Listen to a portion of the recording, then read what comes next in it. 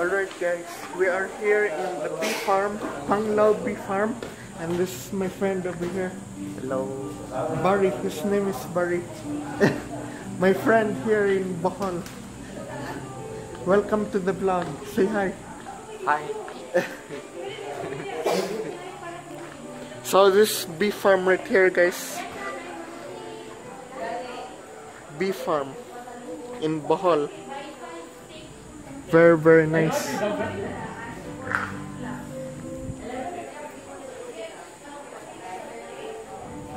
Say hi, both of you. Hi. Hi. How's your day? It's okay. This is my cousin and her husband, and this is my nephew right here. This is my nephew. Sleeping. Very cute, no see? Very cute. Anyways, welcome to the bee farm. This will be our first time here in the bee farm, guys. So yeah, Bohol Bee Farm right here. People taking pictures. Bohol Bee Farm. Anyways, let's go here.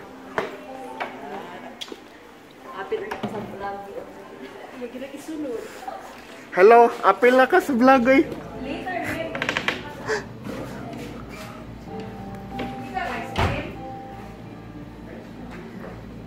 So yeah, this is some foods here. Some foods, some souvenirs.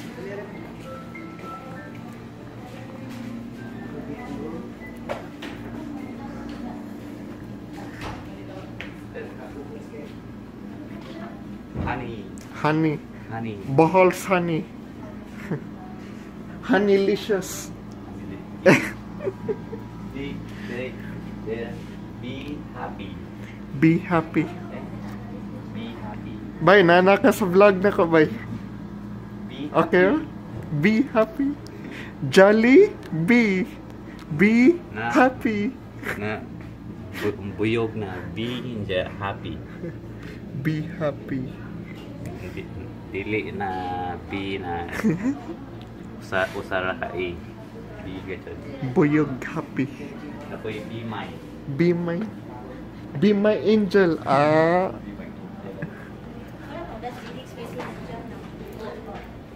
All of the souvenirs here. Maybe I'll buy. Maybe. I have no idea.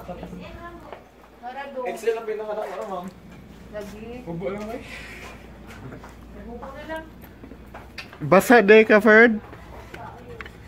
Oh, what's this? Very nice. Utensils, right?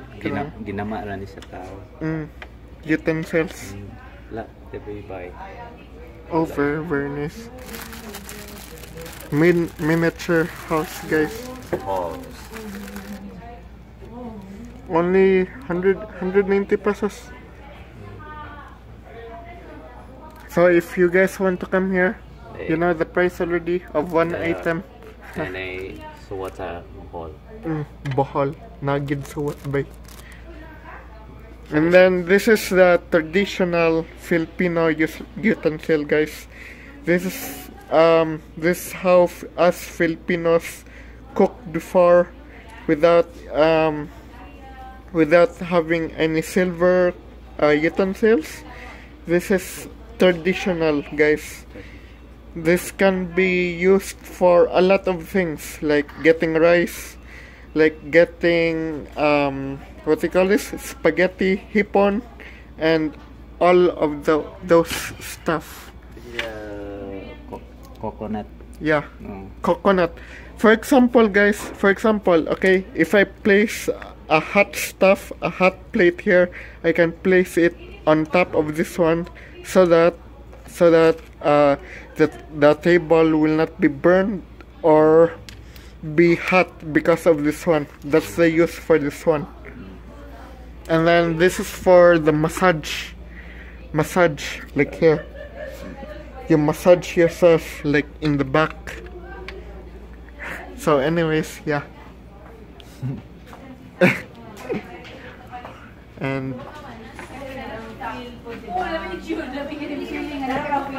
this is the food. And yeah, some cocoa jam, some food here in the bee farm. Anyways, see you guys later on, okay? Ang taba. Ayaw kalimot. Bye. If makadto kag si babay, kanan ta ka, roaming around. Kayugat ta ka, maglaglag ta. Okay.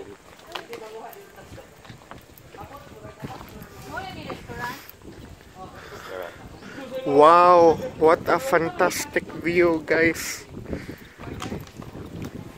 Close. Very, very nice.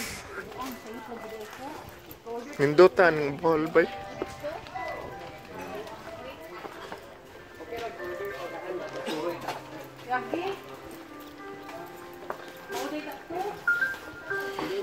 Very, very nice.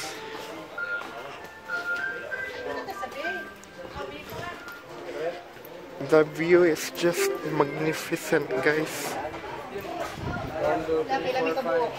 Excuse me.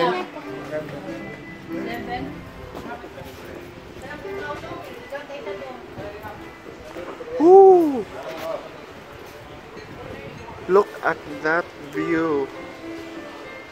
Look at that magnificent view. Wow. Bay, kon. Ato bang kaniya, bay? Ay dili man ka makita. Kay against the light. Against the light. Kung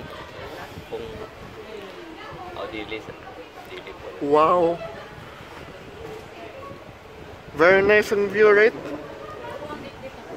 Very nice ang dagat. Oh, ang dagat. This is nature, guys. This is nature.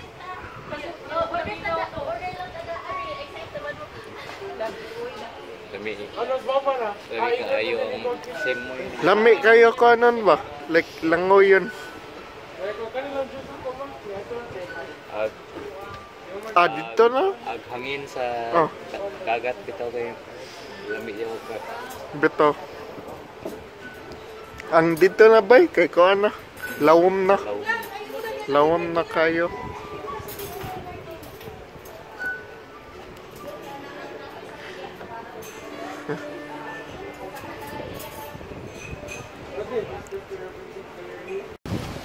Woo! Look at this, guys. Bye. Pa-video ko, bye. Pwede. Ayaw patog layo ha. Oy, gala oh.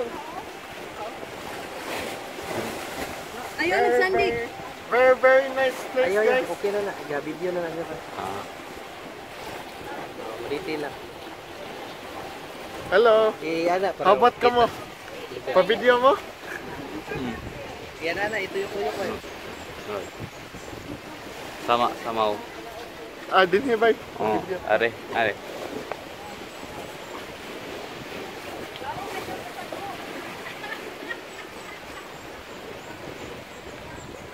Mataya mo ka. Mahog ka, bye. Sige, storya. Hello, guys. Very, very beautiful place right here. Mahog, bye. Lapit. Naabri mo na yung Salamat, bye. Habat ka mo. Ikaw kaya? Hello. Very nice place here, eh? Yeah. Newlywed. Newlywed. Bye, video, bye.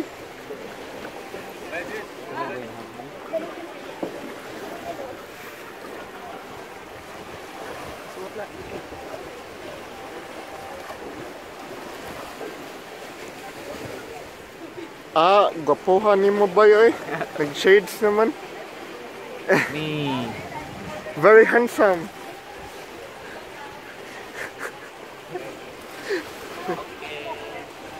Anita din eh, bay?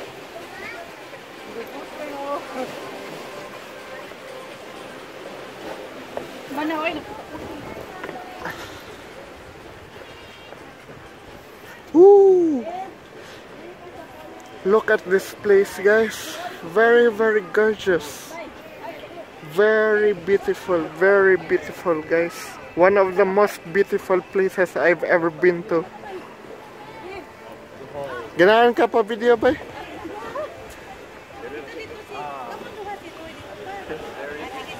Very beautiful. Ako na sad ba? Dain, one.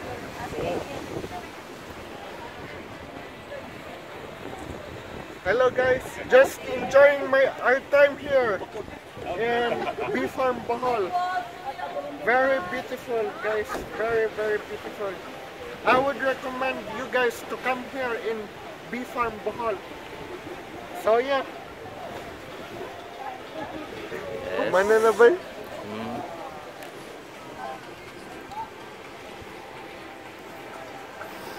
Na.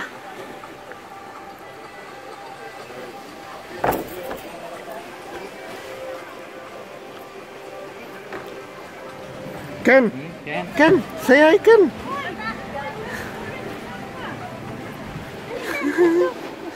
Ken. Name, find your place. Kapatid. Dili ko, tapad ka pa. Uy, hinto ka? Kapit ka, Mayang? Hinto ko. Tayo ka. Here is the top view, guys.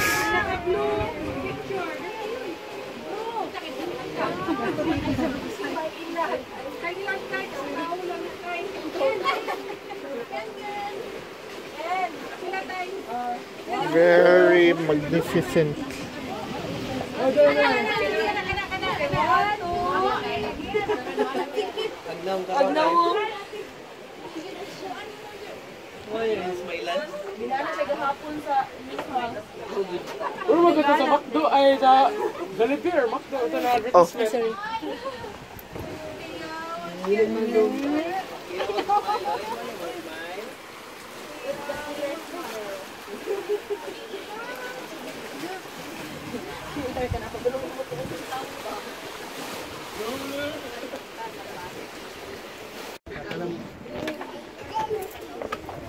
Oh. In this very nice ladder, treacherous ladder, stairs I mean.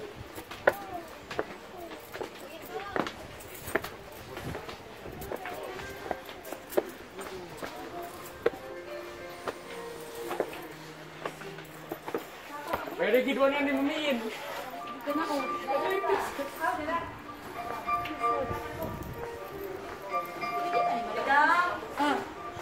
We are here in the restaurant.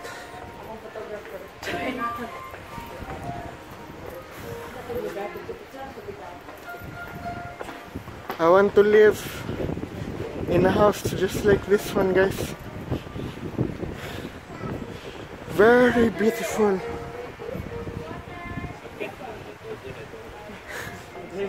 Sakit ang tuhod.